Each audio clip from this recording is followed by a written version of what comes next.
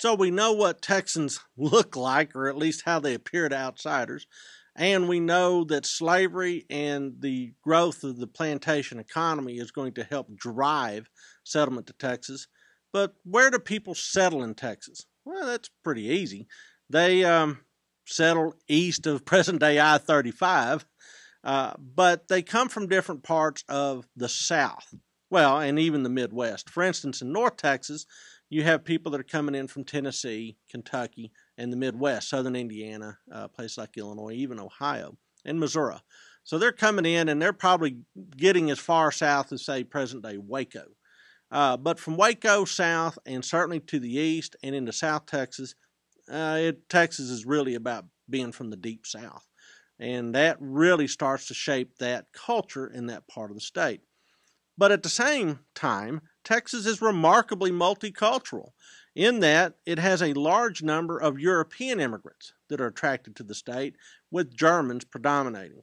So there's a lot of Germans, including exclusive German enclaves in places like Fredericksburg and New Braunfels, even in Austin County, north and west of Houston. So people are living in the east. They're not heading out to the frontier because it's tough to pursue a plantation economy out there. And they're coming from all over the South and even Europe.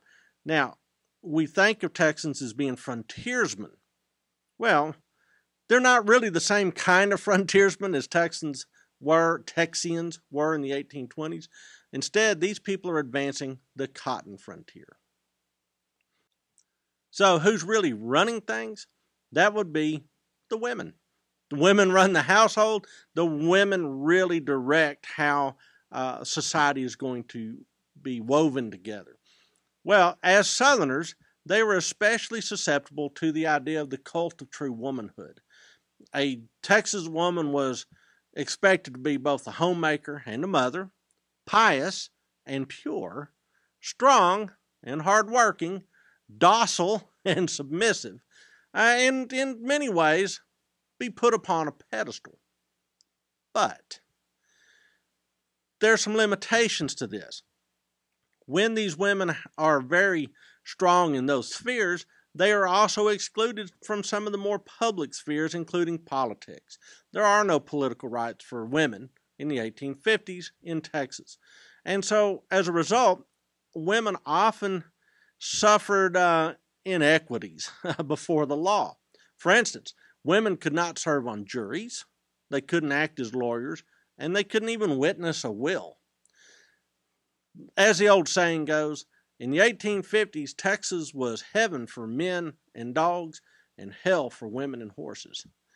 Well, it's not all bad news for the women, because women did have a significant amount of property rights in Texas. Married women could maintain title to property, such as land and slaves, that they owned before marriage. Married women also had community property rights to property that had been acquired during the course of the marriage in case their husband died or ran off or something like that. These rights allowed Texas women to head families, own plantations, manage estates in ways that were anything but passive and submissive. So while they may have been expected to be docile and submissive, they had mechanisms in their lives that would allow them to express their own unique individuality. Well, one of the things that the women of Texas were very keen on was helping their families attend church. What kind of churches were in Texas? There's more Methodists than Baptists, but that's the first and second denominations, followed by Presbyterians, Cumberland Presbyterians. There's Catholics, there's Lutherans, there's the Christian Church, now Disciples of Christ and Churches of Christ. A lot of the Protestant denominations are represented, but there's more Methodists and Baptists than everybody else. Now, what did these Texas churches do in the 1850s? They were the centerpieces of communities. They provided not only spiritual and moral guidance, which you would expect from church, but they also tended to be advocates for education. And so churches had a very important social interaction capacity as well. Besides, church is where you met your wife. Church is where you went for the picnic. Church was a big social outlet as well. Okay, so can 1850s Texans read and write? The answer is, by and large, yes, they could. Remarkably literate people, Texans in the 1850s. What did they read? Well, one of the things they read were newspapers. There's quite a few pretty important newspapers that start up in the 1850s or roll into the 1850s, including the Telegraph and Texas Register out of Houston, the Galveston Daily News, the Austin State Gazette. There's also important newspapers in Marshall, Clarksville, and Nacogdoches. Now, these children, how do they become literate? By and large, through private education, some sort of subscription school. Texas and Texans tried to advocate for a free public school system in the 1850s, but it fell short.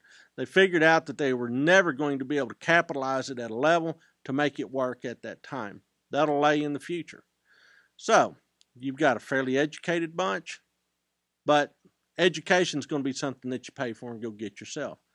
Well, all right, so you got a reading bunch that are reading the newspaper and they're going to church. What else are they doing in Texas in the 1850s? Well, there's actually a trend towards amateur theatrics. People put on a show. There's debating societies in many communities.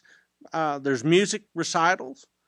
But Texans, being Southerners, also spend an awful lot of time thinking about racing horses, gambling, recreational drinking, and fighting.